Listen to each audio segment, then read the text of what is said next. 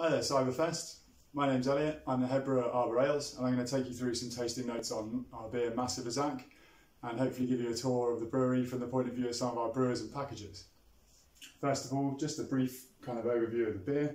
As the name would suggest, it's brewed mostly with Azacca hops. Our malt base is low colour Marisotta and quite a lot of flaked oats, which gives it a great body and fullness, a kind of creamy mouthfeel. As you might be able to tell if you're into your music, the name is a pun on the band Massive Attack, who are a Bristol-based band, obviously pretty well known for pioneering the genre of trip-hop, and the can colours are a bit of a homage to one of their seminal albums. In terms of the taste and appearance of the beer, we would hope to get a nice creamy head on the beer and the instant aroma of tropical fruit and pineapple from the glass.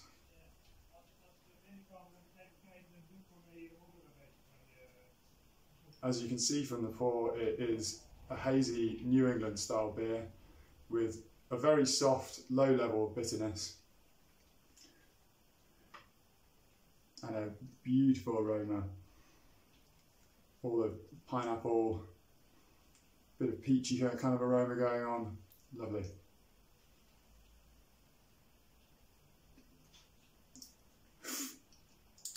Cheers. And now I'll give you a bit of a tour around the brewery. So we're starting off with grain. Sean's grabbing some Warminster malt Marisotta Pale Ale here. It's from a local producer, so it's all good stuff. You'll see him in a minute, just showing you we buy it in crushed. And absolutely brilliant. It's the best base for any beer you can have. Local UK grown barley. Sean's just chucking it into our grist case there. He's going to mix it in with hot water to make a mash, which is the first stage of our brewing process. Here you can see him opening up the water here, smashing in all that lovely malt, mixing it together to make a sugary mash. You can see that malt coming in there. Delicious. We control the temperature on that just by mixing in cold water and monitoring it with a thermometer as it's coming out the other end. You'll see in a minute. Boom, there it is. Sean's just tweaking a bit of this and a bit of that, making sure the temperature's just right. That way we get exactly the beer we want at the end. This is rinsing out all of the sugars from the mash after an hour's mash stand. Didn't show you that bit, it's a bit boring. Once we got all the sugars out and on the boil, the copper will be boiling away in the background here. That sterilises everything. Whilst that's happening, Sean will dig out the spent grain here. All this goes to cows. They find it absolutely delicious. Helps them put on loads of weight and make delicious beefsteaks. A local farmer called Jim picks this up, feeds it to all his cows.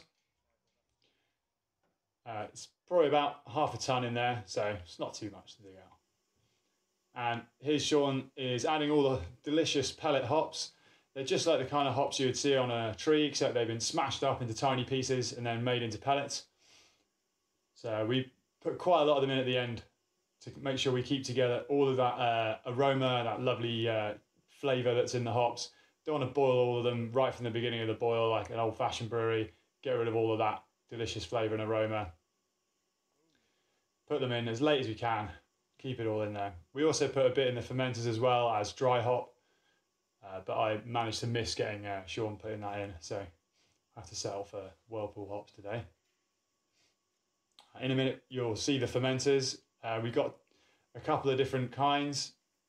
We've got 6 small ones, 6 big ones. The small ones on the left there, you can see they take a single brew and the big ones take a double brew.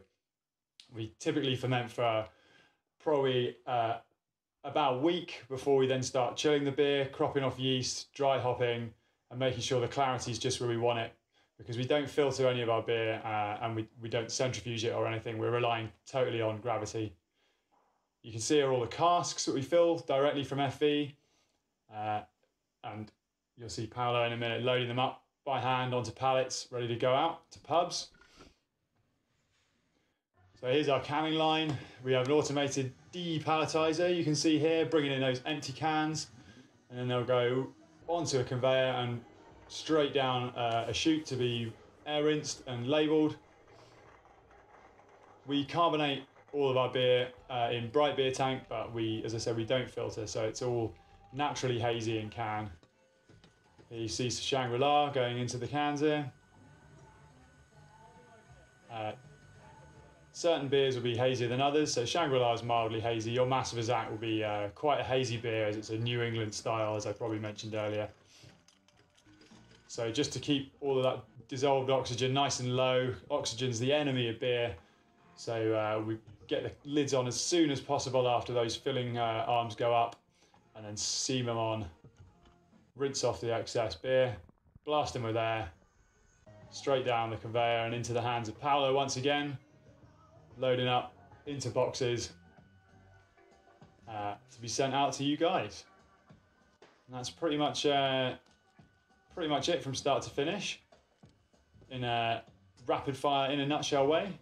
So yeah, I hope you guys enjoy drinking your Massive Azacc. We certainly enjoy making them, and have a great time with your Cyberfest. Thanks for watching.